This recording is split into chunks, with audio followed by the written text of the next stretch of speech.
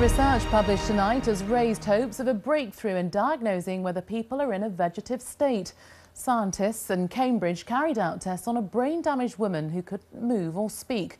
But when they asked her to imagine a game of tennis, her brain responded just like that of a healthy person. Our medical correspondent Fergus Walsh reports.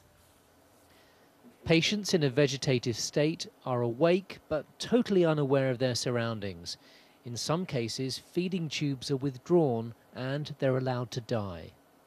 But these scientists in Cambridge used brain scans to prove that a 23-year-old woman diagnosed as vegetative can in fact hear them and respond using her thoughts. We have found a way to show that a patient is aware when existing clinical methods have been unable to provide that information. It tells us that the patient could understand speech because, of course, we asked her to do these things. It also tells us that she's able to perform simple tasks in her head, such as imagining certain scenarios. So how was it done?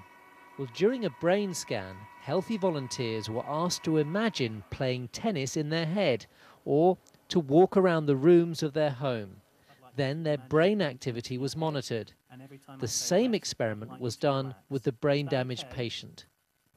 It may sound odd, but if you simply think about playing tennis, it's enough to stimulate activity here, the premotor cortex, which deals with limb movement.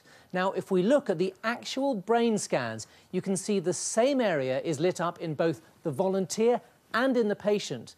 Now, when they were asked to think about navigating round the rooms of their house, other areas of the brain were activated, identical in both the patient and the volunteer.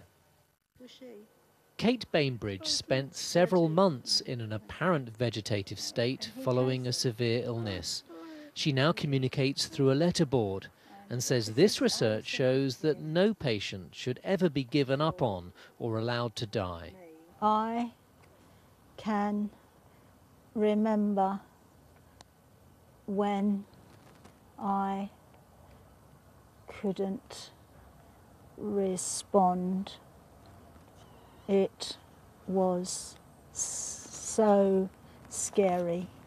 Nothing should be assumed. Scientists say the technique may allow them to identify which patients have awareness, and it will reopen the ethical debate over whether it is ever right to allow vegetative patients to die. Fergus Walsh, BBC News. Israel has lifted its 8-week-long